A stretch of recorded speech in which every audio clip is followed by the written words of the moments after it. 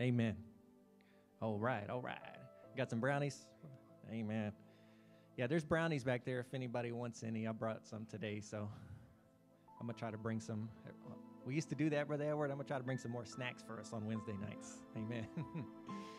Yeah, amen. Well, thanks for everybody for coming, and thank everybody for watching as well, for tuning in Wednesday night. Amen. My favorite time of the week, Wednesday night. Amen. Amen. I think some more people will be rolling in too. Amen. So we just thank God, for everything He's doing. I hope that you all are having a blessed week. Amen. I'm having a good week so far. Amen. Good work week. Amen. We just got like a paper that Gloria had brought us in the mail. Something about how we might. I would have to look into it. See, I don't catch me lying, but some type of deal that they might find oil under the land or something like that. And if they do, we would get like a royalty every month or something. So the property that the church is on. So I don't know how that's going to work out, but yeah, praise God for that, man, because that could be a monthly check we're getting every month, I would not turn that down.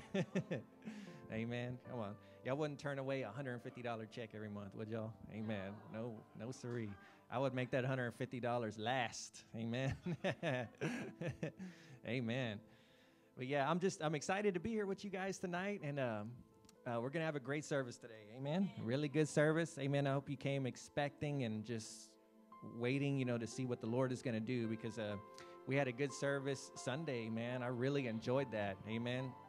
I really felt just refreshed as I left on Sunday, and felt like I really needed that, Mary. Sometimes you just need to move away and just allow God to take over in the situations in your life. Amen. And He knows exactly what people need.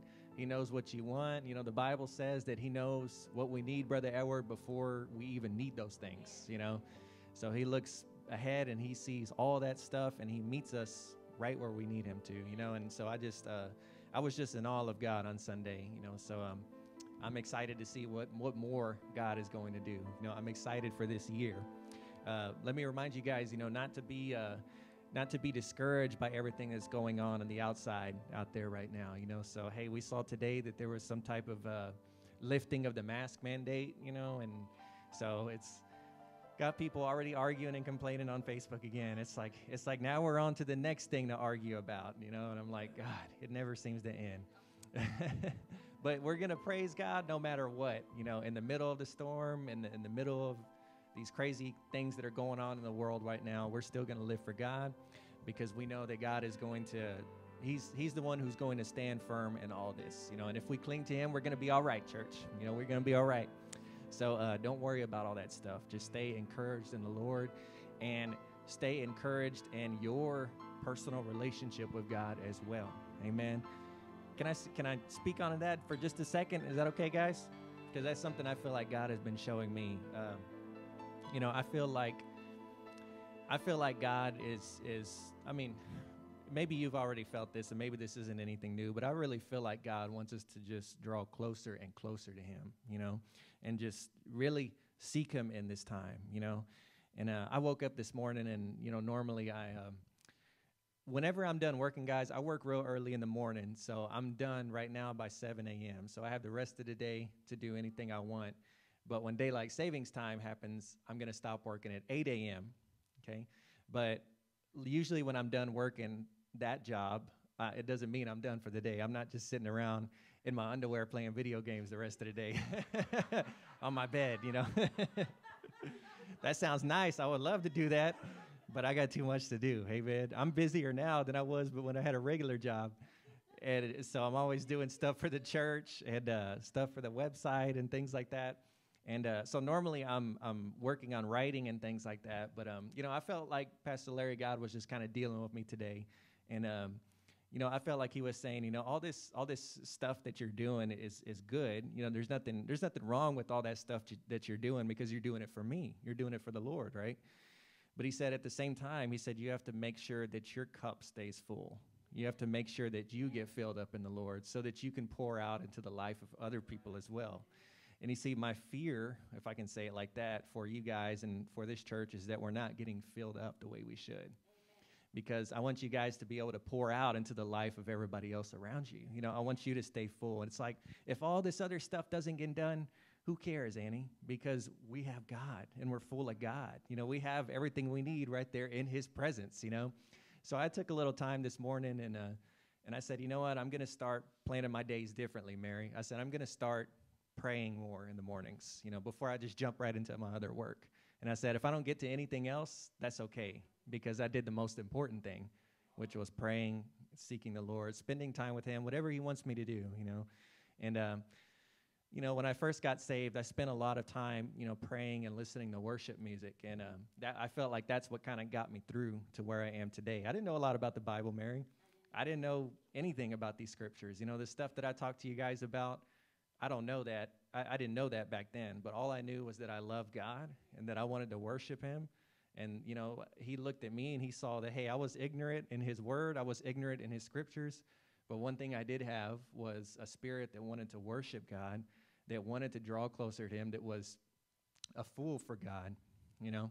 And I remember I got prophesied over, and somebody told me, don't be afraid to be a fool for God. And I think that's all of us as well. Don't be afraid to be a fool for God. Fall in love with him. Allow him to bathe you in his presence. Amen. Because that's where you'll find your answers. Amen. We need to get back to that place, you know. I think we just need to get back to that place and balance it with everything else that we have going on. You know, we can't ignore all the other stuff, but let's just make sure that we get God's presence inside of us as well. Amen. Amen. Amen. I want you guys to turn to Matthew chapter 8. I have something simple. I have something simple for you guys tonight, but something that I found very interesting. Amen. And I read this in a book actually about a year ago, but God kind of brought it back to my spirit, and I was really studying it and looking into it, and he showed me something about this topic that I'm going to talk to you about from like a whole another angle. So I'm like, wow, you know, and I wanted to share that with you guys tonight. Amen. Matthew chapter 8, verse 21. We all know this scripture, Pastor Larry. Well, we all know this story right here. Let's go ahead and read it. We'll read it first. Amen. Matthew chapter 8, verse 21 and 22. It says, then another of his disciples said to him, Lord, let me first go and bury my father. But Jesus said to him, follow me and let the dead bury their own dead. Let the dead bury their dead. I've heard other people use that scripture and, you know, say a bunch of different things about it, but it's just, to me, this is just one of those common scriptures that we all know about. You know, we know about the story when Jesus told the man, don't even go bury your father. Your dad's dead. Let him stay dead, and you come and follow me.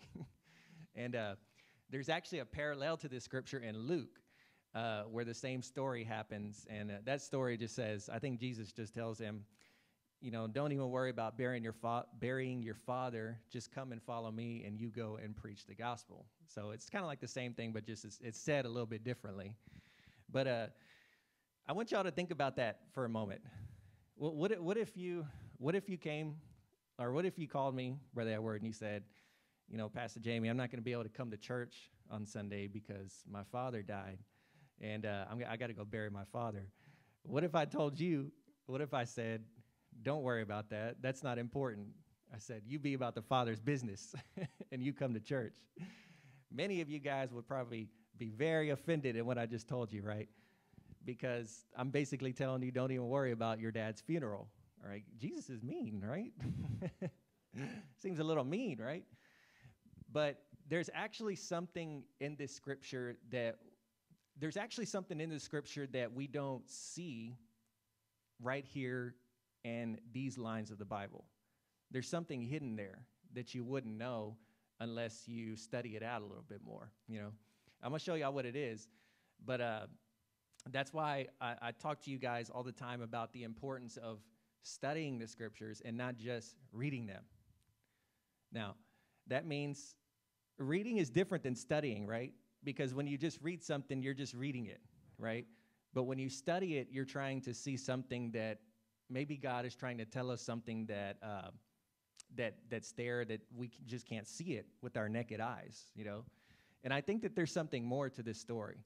You know, a lot of people, they read this story, Mary, and they say, like, well, what did Jesus mean by this? You know, what do y'all think he meant?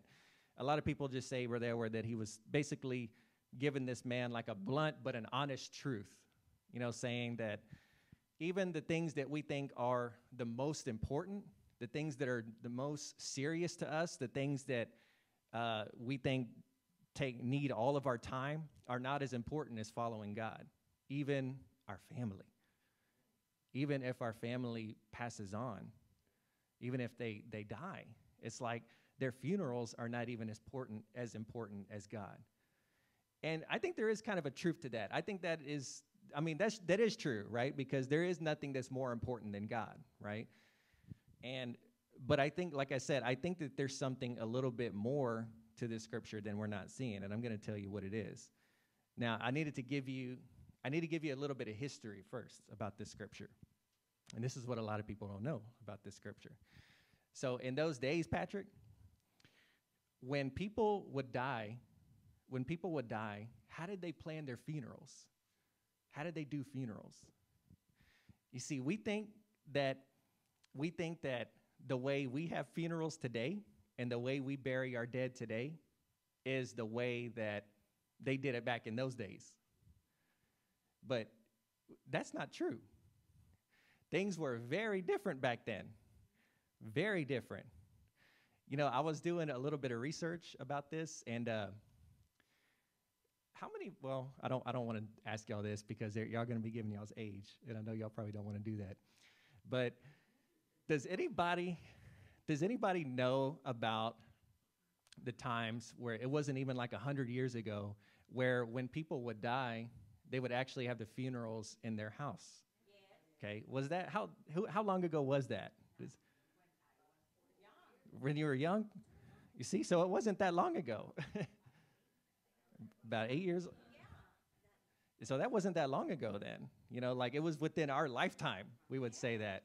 So somebody would die in the family, and they didn't go to no funeral home, or they didn't go to a church. It was at the house. It was at the house. The body was literally right there in the dining room. It was right there. Yeah. In the bedroom.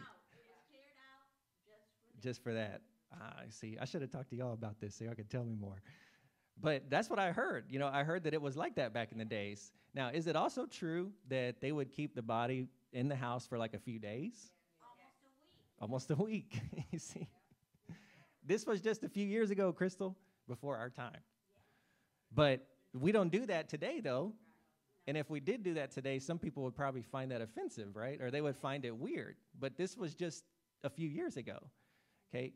And now even like in the early 1900s, I don't know if you guys have ever heard about this, but in the early 1900s and in the late 1800s, when people would die, this is kind of weird, okay? But they would dress the bodies up, and they would take pictures with the bodies Okay, so it wasn't that long ago. So they were called, I think, like memorial photos or something. So they would have the family stand around the body like it was still alive, and they would pose with it, you know, I guess to get like one last photo, you know. Some people still do that today. See, but but most people would say today, Brother Edward, that stuff is weird, right? Because why? Because our times have changed, and our culture has changed, and we don't look at things like that anymore. Now what do? We, as soon as they pass on, you know, we give them to the funeral home. Yeah, exactly. That's it. They dress it up. We have the funeral, put them in the ground, and that's it. Okay. And I know that there's also certain cultures that are alive today, Pastor Larry, they keep the body longer than that. Okay. So basically, what am I trying to say by all that? I'm trying to say that as time goes, our cultures and our practices change as well, especially when it comes to our burials and our funerals. So In other words, I'm trying to get your mind to open up and think that there has to be something more to this burial as well, because this is thousands of years ago in a nation thousands of miles away in ancient Palestine with a different religion, Judaism. So we shouldn't just kind of plug our own mindsets and the way we do things into the Bible, okay? Let me give you guys a Bible tip, okay? Whenever you read the Bible, try to be open and think that, hey, the way I see things and the way I do things today and the way America in 2021 does things is not the way they did it in the Bible. So why do you keep that mindset? Because if you try to plug everything and our culture into the Bible, you're going to get a different interpretation of the scriptures. And it's going to cause you to see things in a light that the writer who wrote whatever you're reading didn't want you to get. So that's why you just have to be open to the cultures that they had as well, okay? And the way they did things. You know, it was very different than what we have today. You know, they were under the law. They had the Sabbath. Remember, we've talked about their bathing rituals before, you know, how they would bathe, how they would take a bath somewhere and they would walk all the way home and then they would wash their feet. You know, we don't do things like that today. So things are different. And so, again, there has to be something different to this scripture. And so let me back up now and talk to you about the way it was. In those days, they had something called a second burial, okay? So they had 2 burials. You know about this, Pastor Larry? There was this, during the time of Jesus, I believe it was like within a 100-year period, and during this time, they had 2 burials. So let me tell y'all the way it went. The first burial was this. As soon as the person died, they took the body and they wrapped it up, and they put it like in a tomb or a cave, and they would leave it there for a year. They would leave it there for a year so all the flesh would come off of it until there were bones left. That's why Jesus was in the tomb. He wasn't in the ground because they put his body there to decompose, okay? That's the first burial. So they would put those bodies in that tomb for the flesh to drop off, and then as soon as it would die, they would immediately do that. They didn't wait 3 days. They didn't dress it up. The same day the body died, they wrapped it up and put it in a tomb. So it wasn't like they waited 3 days or 4 days or anything like that. And they would put it in the tomb, and then they would go into a 7-day period of mourning. This is a Hebrew custom, a Jewish custom. So they would stay in the house, and they would mourn for 7 days. After that 7 days, then they would go about their business, but the body would still be decomposing in the cave. After about a year, after the flesh was gone from the bones, they would go back to the tomb, Patrick. The oldest son would go back to the tomb, and he would unwrap the body and get the bones, and he would put them in something called an ossuary, which is like a chest. So they would gather all the bones, put it in a chest, and then they would take that chest into another burial site. Usually the burial site was like where their ancestors were. They had bones of their ancestors. That's why, like if you read like Old Testament scriptures, it says that like they took the bones of David and put them by his ancestors or something like that. That's what they called the second burial. So there were 2 burials, okay? I think I got a picture, right, Pastor Larry? I'm going to show y'all a picture of what that chest looked like. Is everybody following me so far? That's what the chest looked like, an ossuary. They find these things all over Jerusalem when they're digging up and stuff like that.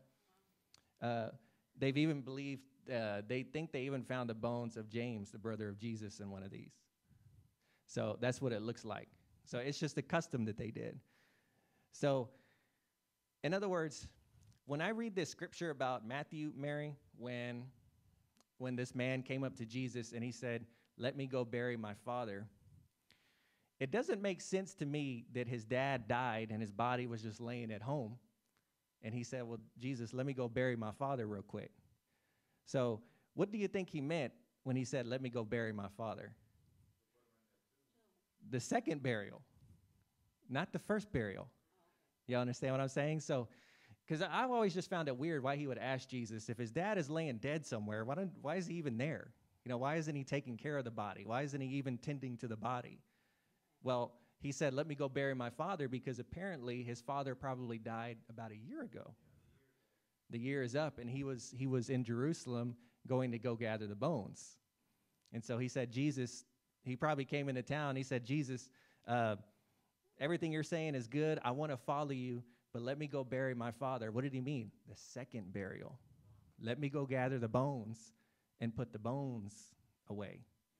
Okay? So you see, you wouldn't know that unless you do a little bit more study, though.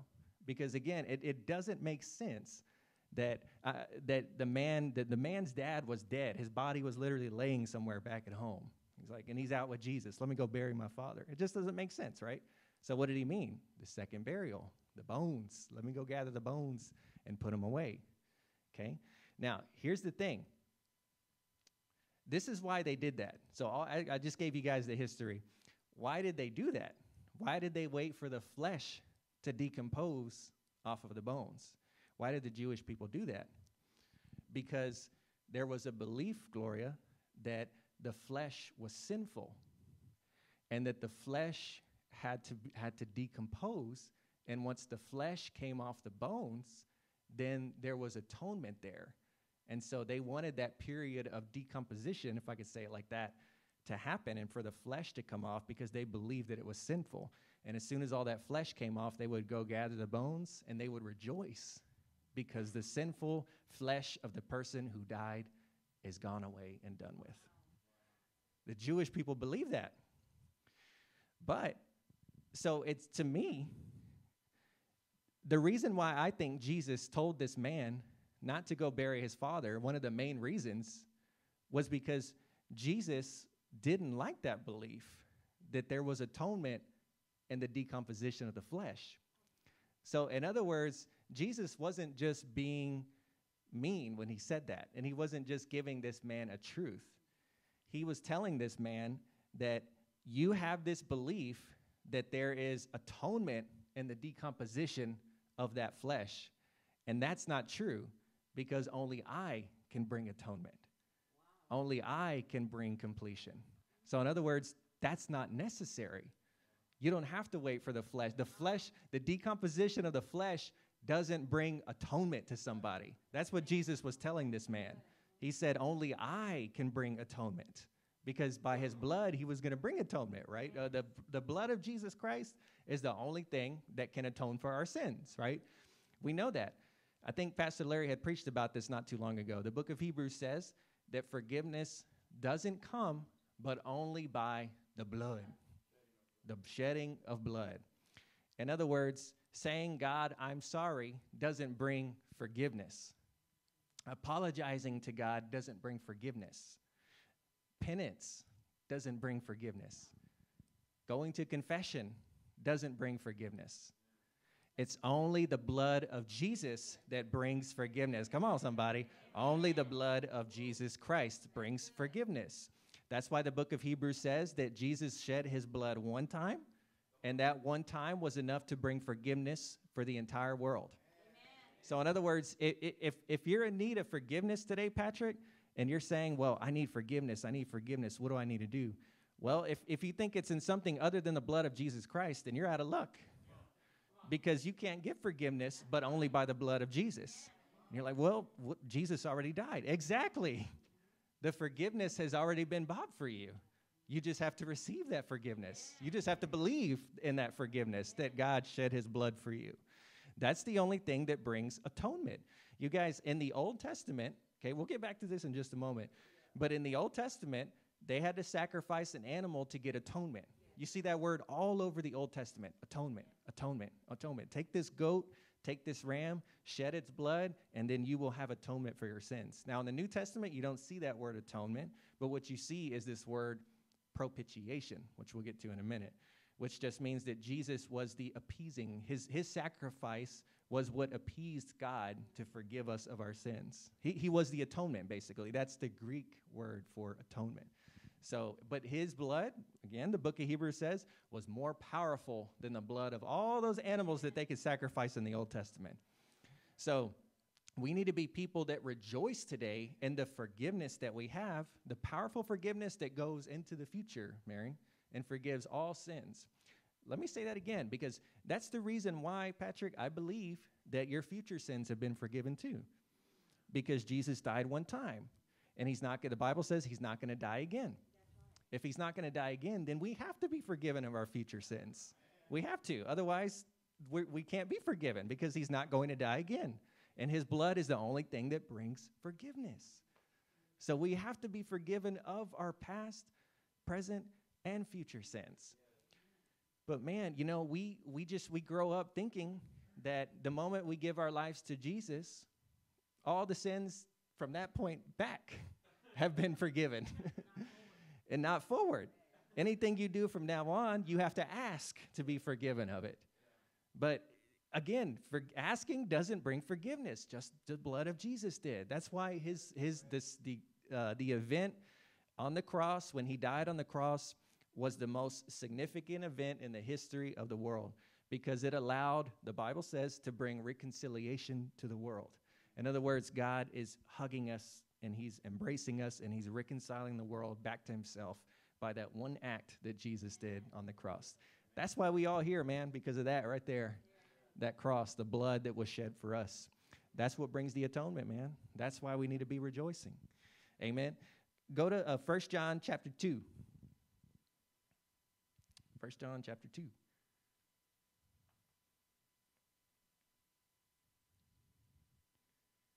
How many of y'all would like to have y'all's bones put in that thing? They go and dig your body up and gather your bones and put them in a chest.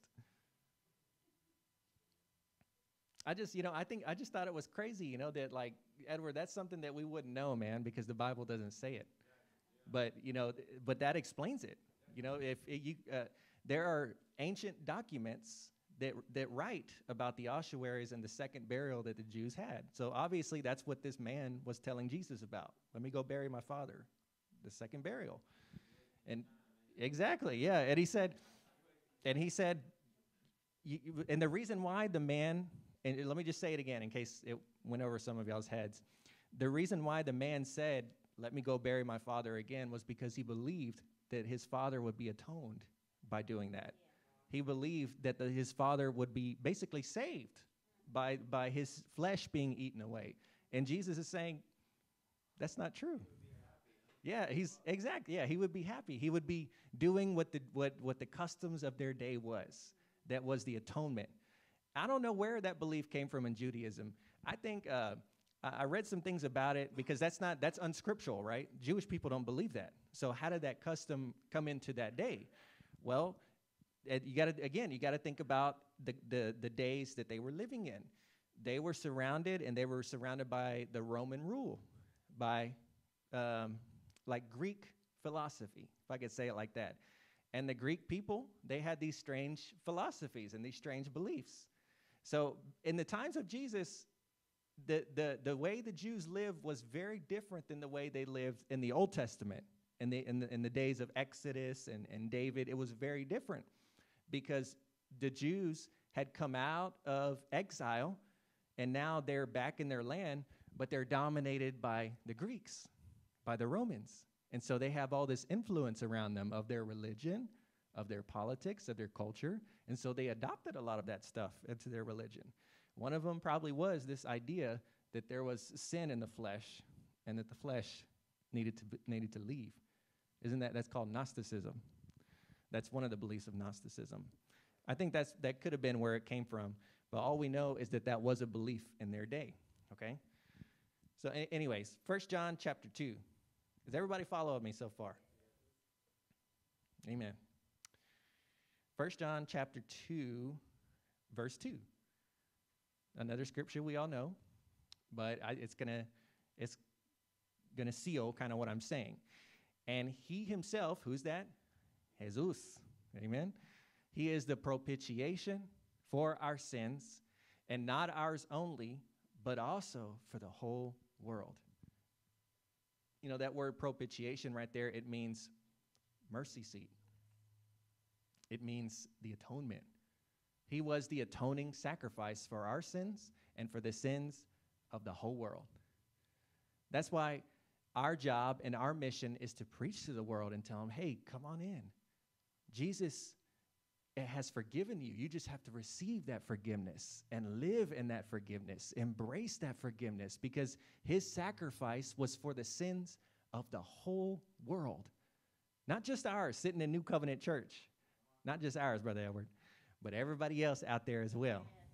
Everybody at our jobs, everybody in the grocery store, the people out on the street, their sins have been forgiven, I believe.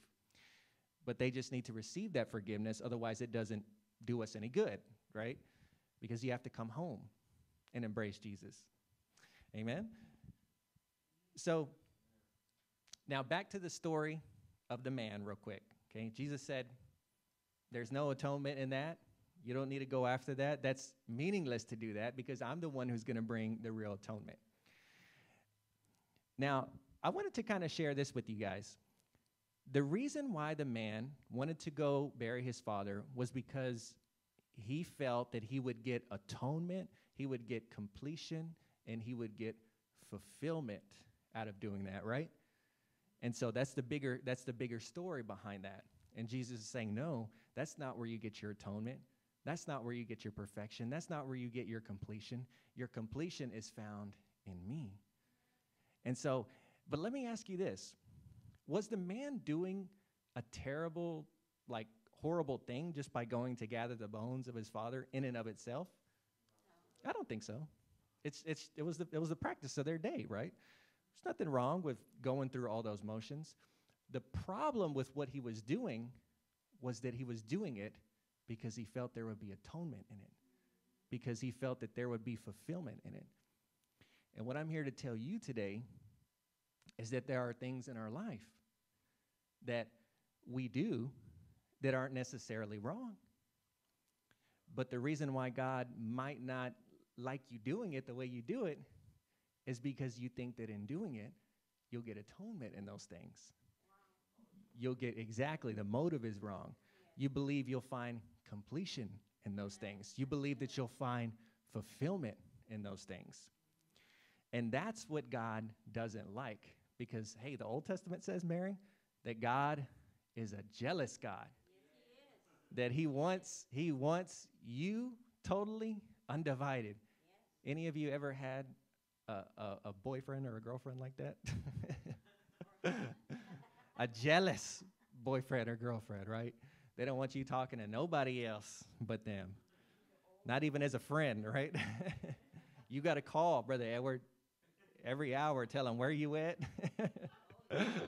You got to put that tracker on your phone and all that. They're going to go through your phone. If they see anything they don't like, they're going to be fighting. Why? Because they jealous. Amen.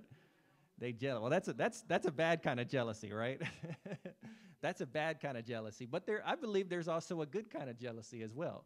You know, hey, if I had somebody and, hey, there's nothing wrong with a little jealousy saying, I want your attention to be on me. I want me to be your number one, And if I feel like I'm not your number one, then that's going to make me angry, Now, I'm not going to act out in anything, but it shouldn't be that way. With your spouse should be your number one. That's right. And if they're not your number one, but something else is your number one, like your job, then they have every right to be a little upset at you. Because the way God has ordained it is that you and your spouse are one. There's nothing closer than you and your spouse. Exactly. That's why people get upset when you're spending too much time with your friends. Not your friends, your friends. And you ain't spending time with me. That's going to make me upset. And you're in the wrong when you do that. Even if you're, but a lot of you are saying, well, I'm doing that because they're treating me bad lately. So I'm going to go and I'm going to hang out with my friends more. Well, that's not the way to handle things, right? You got to talk to your spouse. Tell them how you feel, right? But that's a good kind of jealousy, right? God is a jealous God. I believe that. I believe he's a jealous God, but it's in the good way, right? He wants our attention to be on him, and he wants to be the number one of our life, because when God is the number one in our life, then he knows that everything else falls into place. And that's what causes everything to work out. Your relationships, your marriage, your job, finances, health, everything else will fall into place if he's your number one. That's why he says, make me your number one. Seek me, find me, draw near to me, because I want to be good to you. Amen? And so, see, these things that we're doing, guys, whatever it might be, whatever it might be that we have our attention on, they're not wrong in and of themselves. But the bad thing is that we think that in doing them, we're going to be complete. We think that in doing them, hey, I'm going to find completion if I get this job. I'm going to find completion if I get with this person. I'm going to find fulfillment. I'm going to be truly happy as soon as I get that house I've always been pining for. Or as soon as I get that paycheck I've always been looking for, that position I've always been looking for, that promotion I've always been looking for. When I get that, I'll find my completion. Again, are those things wrong? Hey, I want a good house. I want a nice house with a jacuzzi. Amen? I'm speaking it in Jesus' name. There ain't nothing wrong with that. But if that's my goal, if that's what's going to make me complete, if I can say it like this, if that's what's going to be my atonement, then that's what's wrong. Because only he can bring atonement in my life. Only his blood, again, I'm going to say it again, only his blood will bring atonement in my life, completion, joy, happiness in my life. And I wanted to point this out to you guys too. How many of you know what the word religion means? Religion. Religion actually, it comes from a Latin root word, which means to bind. So in other words, religion binds you. It ties you up. Have you ever heard the saying like, oh, Sister Mary religiously goes to Rositas every Monday morning? What does that mean? That means she binds herself to going to Rositas every Monday. She's tied to it. She binds herself to it. And we make these things our religion, so to speak. Some of us, we make our jobs our religion. We make our children our religion. We make a religion out of sports. Hey, I've seen some dudes like that, right? They go to the football games and they worship. You ever seen that? Whenever they put an old pastor said it like that. He said he don't know why, Mary, every time somebody puts a camera on somebody's face, it just makes them go crazy, right? They stick their tongue out, put their hands up and all that, because they go to them football games, Pastor Larry, and they worship. It's their religion. It's their religion. And religion, and I'm going to say it like this too, again, religion is not a bad thing. I know we kind of give that impression sometimes, but the Bible does talk about true religion. And it tells us what true religion is.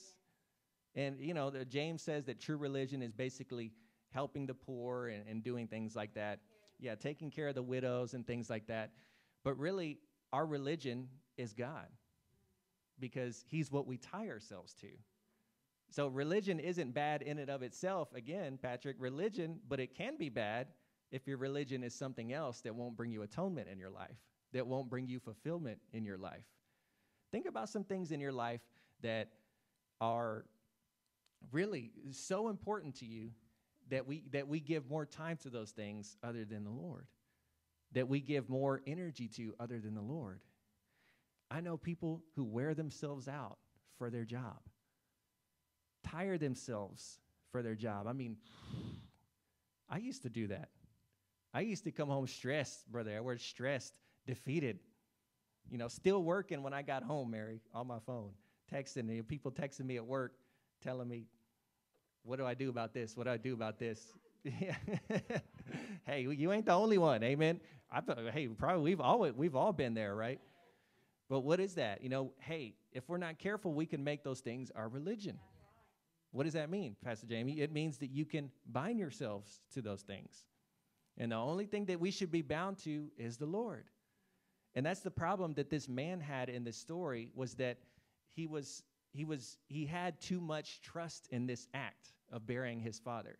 He thought that it was going to bring atonement. And that's a serious thing to talk about because the only thing that brings atonement is Jesus' blood. So for you to say that you're going to get atonement or fulfillment or completion in anything else is almost blasphemy to God because he's the only one that wants to be in that area of your life.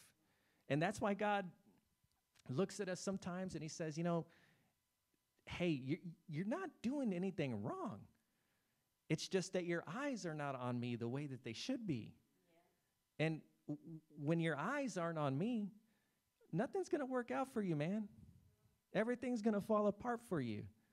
That's why I want you to have your eyes on me. That's why I want to be your number one, so that you can prosper, the Bible says. He wants us to reign in life as kings and priests on this world.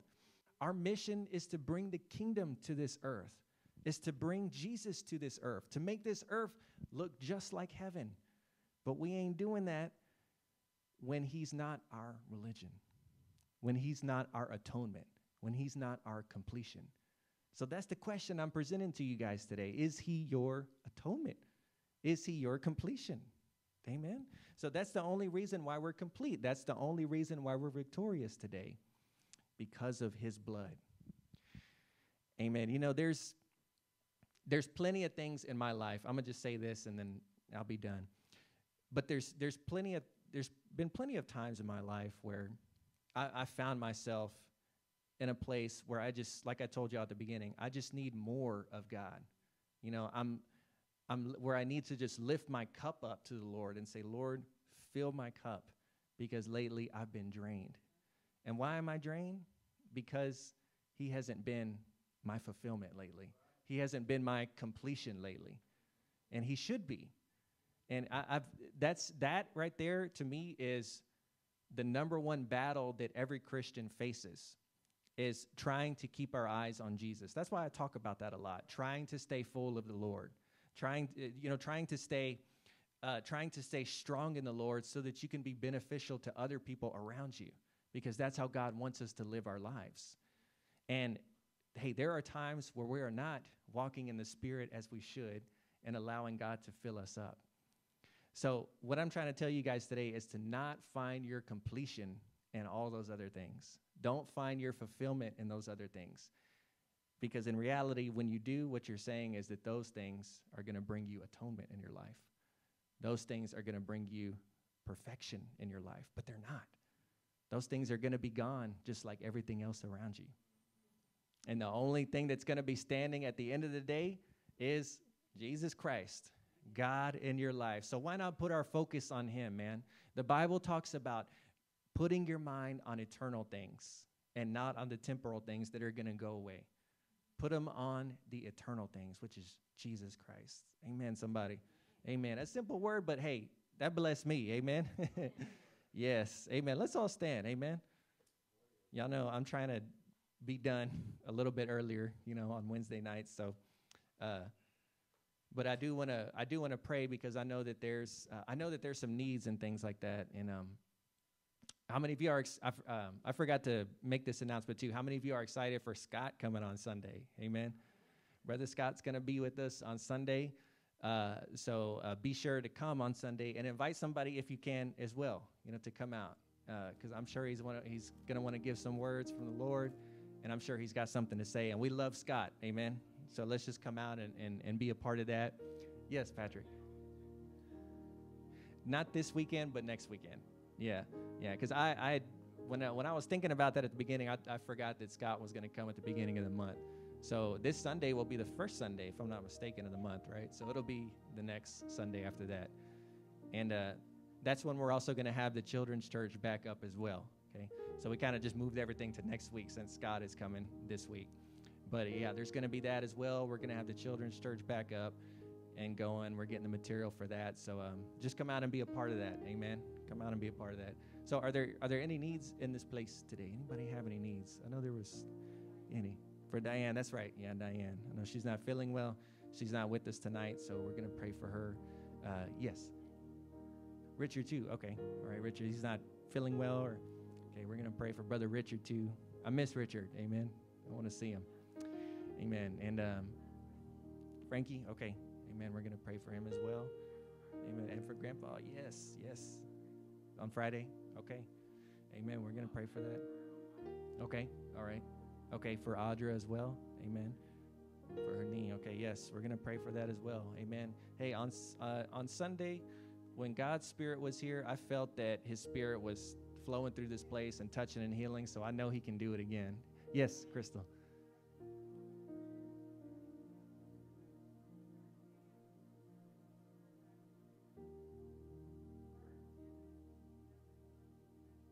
Amen. Yes, there's a lot of people going next week to get it. Yes. For Alice.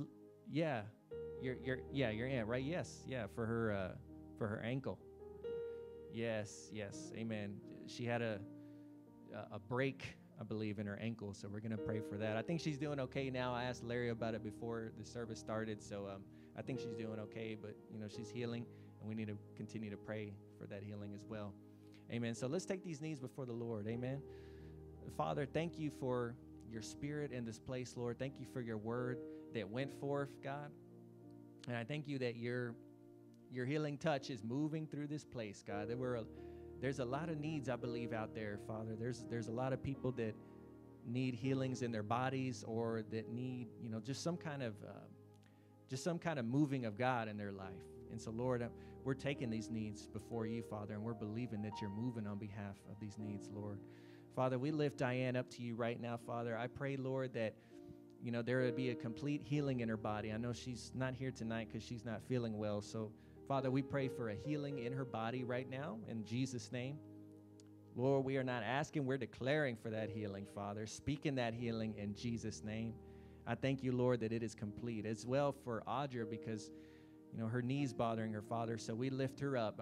This church, we lift her up to you, Father. And I speak that there would be comfort and there would be a healing that would take place in her leg, in her knee, Father, right now, in the name of Jesus. In the name of Jesus. And we also pray for Frankie as well, Lord, for his, the issues that he might have in his body, Father. I thank you that a healing is taking place right now, Father. We lift him up to you. Move on Frankie, Lord. Just like you did this Sunday, Lord. Move on him, Father. Sing over his body, Lord. Touch him, Lord. Continue to do that healing, that gradual healing in his body. And Father, just as you're doing that continual healing in Joe's life as well, Lord, we lift him up. We lift Grandpa Joe up to you, Lord. I thank you, Lord, that the surgery is going to go well, Father, this Friday, Lord, that you would guide the hands of the doctors, Lord. Father, that this surgery is going to go so well, Father. He's going to come out, Lord. He's going to be energized, Lord. And the healing is going to continue, Father, just like I know it is, Lord. And I thank you for it, Father. We thank you in advance, Father, that it has been done, Lord. And, Father, we pray, Lord, for Crystal's mom as well, Father, that in her and anybody else that's going to get this vaccine, Father, next week or in the upcoming days, Lord, that there would be no side effects, Father, that it would work, that it would help them, Lord, with their health, that it would protect them, Father. So, Lord, we don't speak against this vaccine, Lord. If it's going to do a healing in their life or a protection in their life, then let it be unto them according to your word, Father. So we thank you, Lord, that it's going to go well for them and that it's going to help them, Lord, and protect them, Father, in Jesus' name, Lord, in Jesus' name. And Father, I feel like there was one that I forgot, but that's okay. A couple I forgot because, Lord, I know you know those needs, Father. We just lift it up to you, Lord Jesus. We thank you, Lord, for Alice, Lord, for that healing that would take place in her ankle, Lord, that those bones would just be aligned, Father. Continue to move in her life, Lord Jesus. Continue to do that healing, Lord, and comfort her, Father, right now. Don't let her be discouraged, Lord, but let her be encouraged, Father, knowing that your Spirit is right there with her, Father. So I thank you, Lord, just for all you're doing. The rest of this week, Lord, I pray that we would feel empowered, Lord Jesus, that we would feel strong in the Lord as we leave this place, knowing, Lord, that you're on our side, that you go with us, Father. Let us be energized. Let us have strength and joy in the Lord, Father. And we thank you for it, Lord. Thank you for this service. Thank you for your Spirit, Lord, this week. Thank you for continuing to move. And, Lord, for people that are watching right now, Lord, I pray for our live friends that are watching as well, Lord. Lord, I thank you that they're watching. I thank you that they're a part of this church, Lord. And Father, I just sense that there might be somebody watching, Lord, that has some type of serious unspoken, need. And, church, as I was fixing to just end right now, I felt like the Lord just kind of just kind of quickened me to that. So let's just pray for the people that are watching, as well. And I don't want anybody watching, to feel like they're defeated or to feel low or to feel like they have no victory in their life, Lord. So, whoever it is, Lord, I pray that you would just encourage them, Lord. I pray that you would just let them know, Father, that you're right there with them, Lord, and that you've never left them, you've never forsaken them, God, that you love them, Lord, just like you love all of us, Father, and that you're there to strengthen them and get them through whatever it is that they're going through, Father. So we just lift them up, Lord. We lift our church up to you. We lift the people that are watching up to you, Father. Move in their life in the mighty name of Jesus. Lord, we thank you for all you're doing.